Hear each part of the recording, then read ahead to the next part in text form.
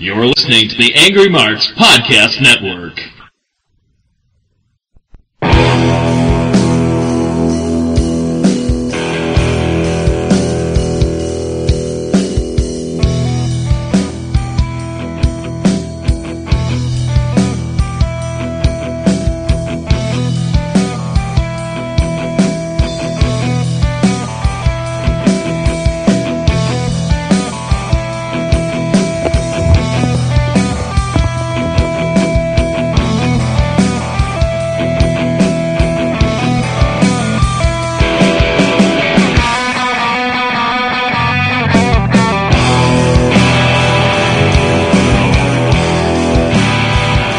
Welcome everybody to Impact Implosion.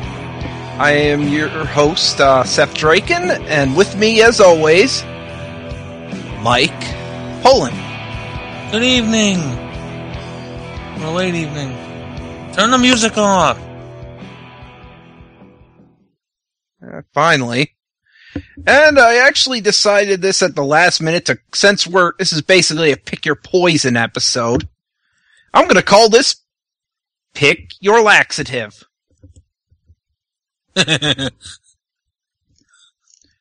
So yeah, we got a recap of the whole Bischoff storyline, with Bischoff being sent out to the ring. Sent out in the toilet.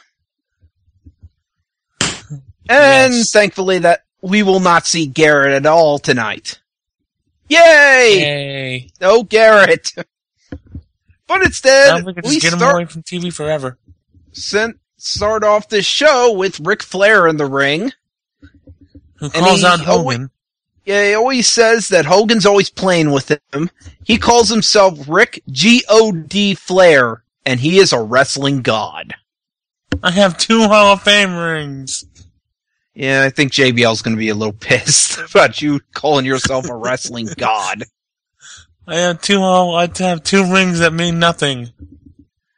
Yeah, and I lost one of them to Abyss, who had Hulk Lantern powers. Let's forget that. Flair then says, this is good versus evil.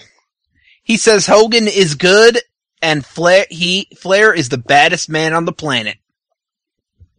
And Hogan says something about Bischoff. Hogan says he's not here to fight, which the fans booed. Why would anybody want to see Hogan and Flair in 2012? I don't know. That was my question. I'm like, why the hell are you booing? I didn't even want to see it in 2000. Yeah. You know, it's almost been 20 years since their last fight. Yeah. Since their first fight. Yeah. Really? Hogan says he takes his job as GM very seriously. He also called Bischoff more seriously than John Laurinaitis does on Raw. Yeah, true. Hogan also called Bischoff evil. Oh, he wants to make TNA successful, so he's putting Flair as one of the judges on Gut Check. Well, he's asking him. And Flair, after 5 minutes of arguing with Hogan, actually agrees to it. Yeah, and says, I like hanging with the kids. Insert your joke there. Shut up, Flair. Yeah, I don't think you really want to hang with the kids, Flair. At your age, no. You want them to get off your lawn. Anyway, we have a women's match to start off. Yeah, we first had Velvet Sky and Brooke Tessmacher talking about Gail Kim. Basically, Velvet saying that she was robbed every time she faces Velvet. You know, you still lost the match. It doesn't matter. Yeah. It was a steel cage. You still lost. Get over it.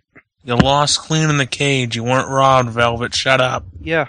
Yeah, oh, wait. There is a DQ in the cage. I forgot sometimes there are DQs in cages.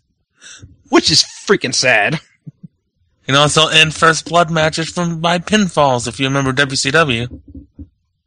Yeah. Anyways, we got to the actual match with Gail Kim and Madison Rayne. after getting the cameraman doing a up shot of let the pigeons Christy loose.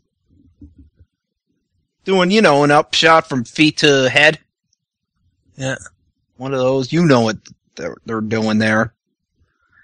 Basically, in the end, Brooke actually hit Gail with her own finisher, the Eat Defeat, and won.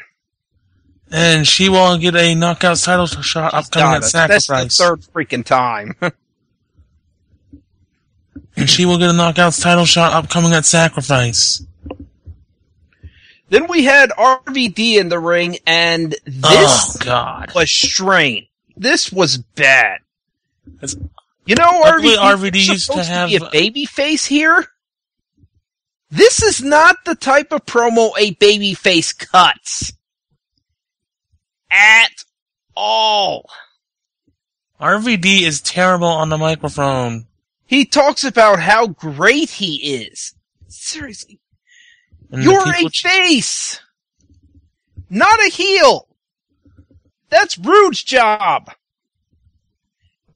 And Roode came out and basically put himself over. And added one more thing, he's the world champion. And we're gonna have, RVD versus Hardy and Roode versus Anderson later in the show. Yeah, since they got to pick each other's opponent, hence the title. Oh wait, I forgot about the crowd chant. They were chanting to Bobby Roode. You are garbage. Okay, I actually give the Impact crowd some credit. I've never heard that. That was unique. I give them points for that.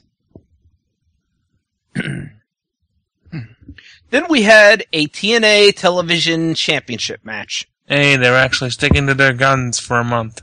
Devon defending his belt against Rob Terry, or Robbie T. Skip. Why in God's name... You have Rob Terry in OVW for a reason. Why would you put him in the ring? And especially with the finish you had here, which is Robbie E. hitting Devon over the back of the head with a clipboard. Why is this thing with Devon and Robbie E. still going? Devon's beat him 3 times already. Yeah, I don't know. They have no one else? No, but Robbie T... I'm sorry. He can't wrestle. He's never been able to wrestle. He's good as the Kevin Nash role. He has failed as a member of the British Invasion. As a face. As Immortal. Hell, they freaking fired him in Immortal. And now he is as the British Invasion Part 2. And as now Robbie E's little buddy. Then we go backstage with Ric Flair and Al Snow. They shake hands and Snow introduces the third and final judge. Brother Love, Bruce Pritchard. Yay. What a great panel of judges that is. I think I made this, I'll make this joke later, because I basically said this. A video runs Tough Enough style, complete with music and edits of Flair, Snow, and Pritchard discussing Alex Silva's performance from last week. Flair says he's not big enough. Snow says Silva choked. Pritchard gives Silva the benefit of their doubts. 63% of the Twitter fans voted in favor of Silva. They will decide later in the ring.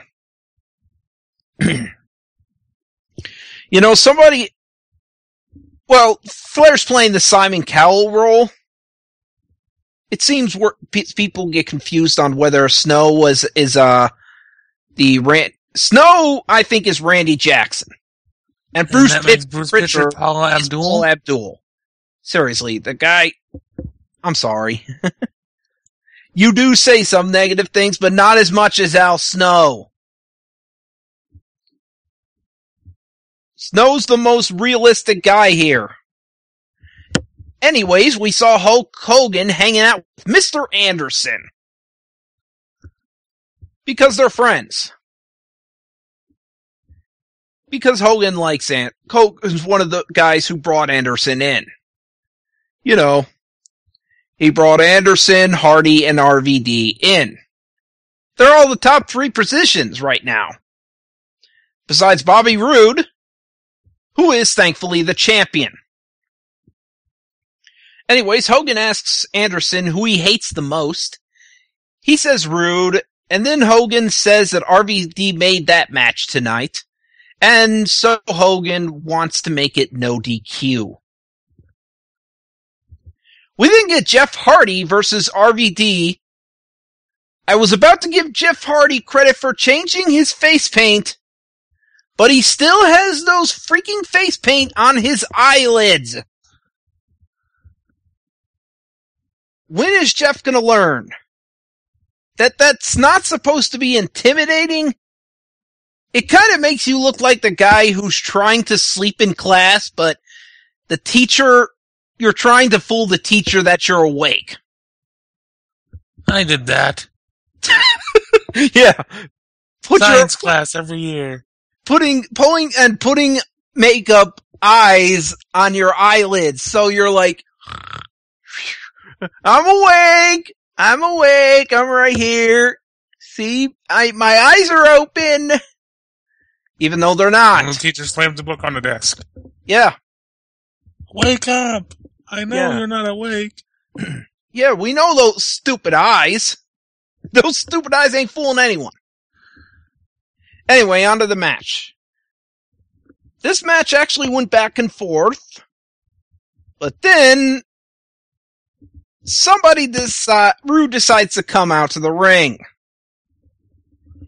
And when he meant to hit RVD with the belt while the referee ducked, he hit Jeff Hardy with the belt, and RVD wins. Yay. Then we had Bully Ray being stopped backstage harassing by Mr. Jeremy Joseph Borash. Park. All I have to say is Bully is basically owning Joseph Park in these segments. Basically, he knows Park saying he knows Bully had something to do with the business disappearance. And Bully basically tells him back off or he end up like his brother. Or if he... Oh wait, you can't find him. Yeah. Oh wait, you are him. Oh wait, we'll find that out next week. Then we had Jeremy Borash gloating about what he did to Bischoff. Bully Ray comes and confronts him. He brings Borash all the way out to the ring, grabs a mic, and then says he is tired of anti-bullying. He says, instead I want to start a campaign for, I think it's stop being a little bitch and grow some balls and stand up for yourself. And he called Borash the poster boy for little bitches. He dares Borash to punch him. Then Austin Aries comes out. And while I said Bully Ray owns Joseph Park on the mic, the exact opposite here. Somebody owned Bully Ray, and that was Aries. He came to the ring. Bully dares him to get in the ring. Aries does, and like, oh, like this? And then he says, all Bully can talk about is Aries' stature. And you know, that's one of the lamest, the laziest excuse you have to ridicule somebody. And then basically calls Bully Ray Blubber Ray. Yes, he made a fat joke. Bully tries to knocks the mic away and pushes him and tells him playtime is over. He gets in his face and Aries tries to keep calm. Bully spits in Aries' face and continues to berate him. Although, what he doesn't know is Aries is gonna sucker punch him and then beat the living crap out of him until security has to come and restrain Aries. Bully gets a low blow while he's being secured, while he's being restrained, but you can see that Bully Ray got busted. His lip is busted. He was bleeding.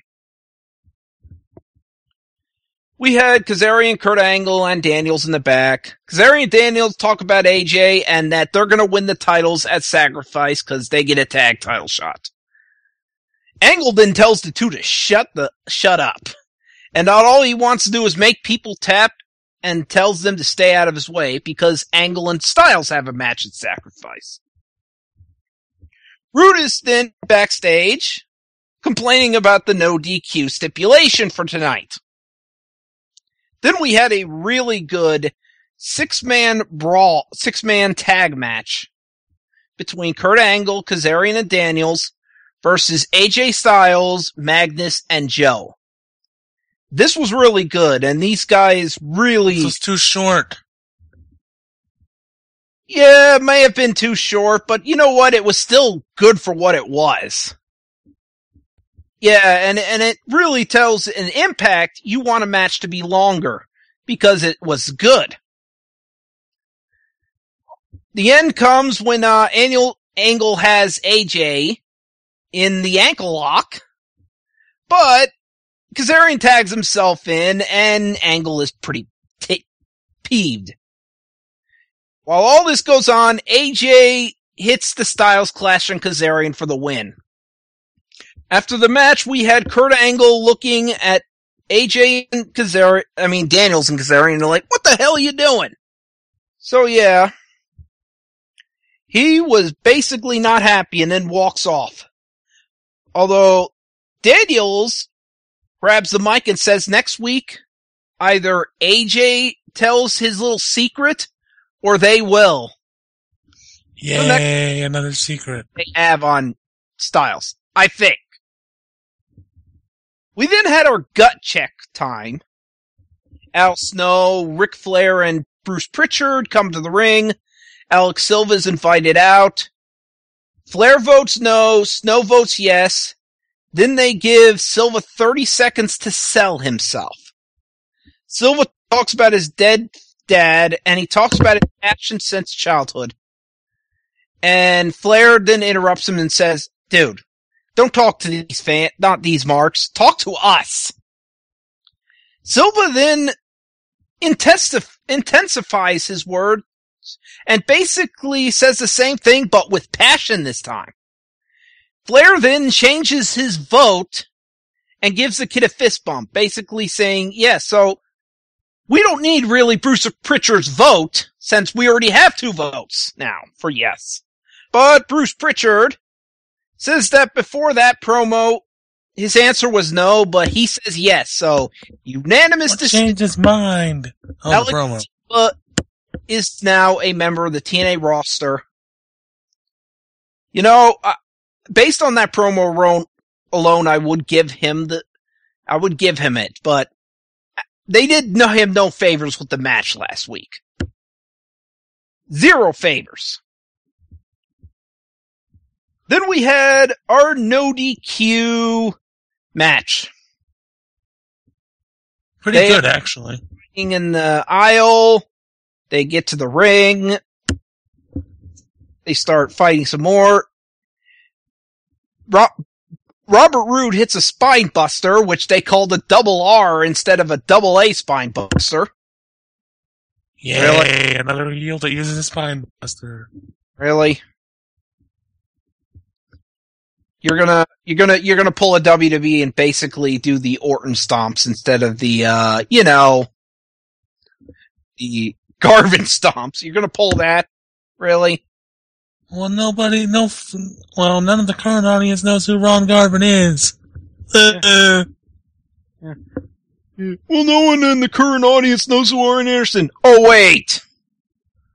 Who was that at the Hall of Fame? Who is that with Flair, Tully Blanchard, and Barry Windham? I believe that was Arn Anderson. J.J. Dillon. Oh yeah, J.J. Dillon too. I believe that was Arn Anderson, so I think people know who he is, so you can't pull the double R spine buster. Nice try though. We then had Jeff Hardy come out after Roode was kicking the crap out of Anderson. Hardy comes out, starts striking Roode. Hardy goes to check on Anderson, who grabs Hardy and hits a mic check on him because he thought it was Roode. Roode then hit Anderson in the gut with the chair, and then pinned him with a fisherman suplex. The win. And then we get RVD coming out saying that the match at Sacrifice will be a ladder match. RVD then comes to the rescue, then turns his back and lets Roode hit him in the back of the head, back with the chair. So, oh, where have I seen that before? Yeah. RVD, you might want to stop smoking your weed for a minute. And pay attention. Because you just got beat up. And he got DDT'd onto a chair as we end this show. We had a good but short 6-man tag match. 2 matches that would be good if we hadn't seen them a million times over. Yep. You had a good moment where Silva did prove he did belong. You had a why the hell is Robbie T getting a title shot? You had Hogan and Flair waste a few minutes of our time. Start off the show, and you had a knockout segment. Meh. It was a pretty meh show, but, they really need to get some new matches. The problem is, I would say they need to get some new matches, but they don't have any. They've done everything. On Impact. They don't wait for pay-per-views to do these anymore. They've basically exhausted every match on an Impact.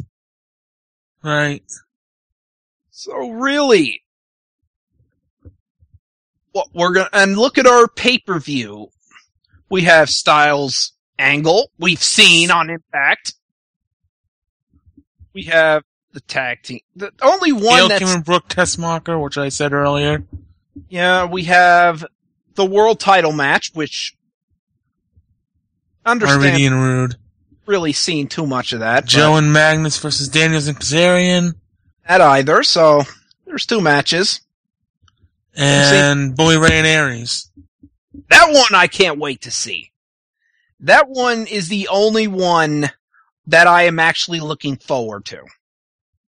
Because, like it or not, those 2 guys sold that program. Bully being the bully, and Aries actually being able to have the mic skills to be able to back himself up. So that'll be a good match, I hope. Although the rest of these matches, I really don't...